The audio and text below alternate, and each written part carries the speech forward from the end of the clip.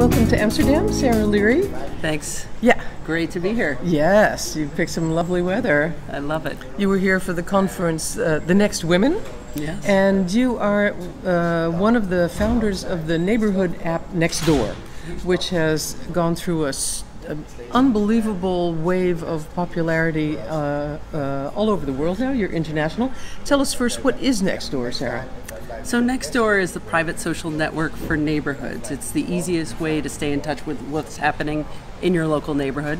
Everything from personal things like trying to find a great babysitter, finding a lost family pet, or getting together when there's been a rash of break-ins in the neighborhood. Okay. And technology, in many ways, has driven us apart.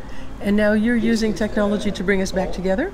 We think of Nextdoor as being a way to use technology to actually bring back a sense of community to the neighborhood. And we've been very fortunate. We've grown from a few hundred neighborhoods to now over 150,000 neighborhoods worldwide.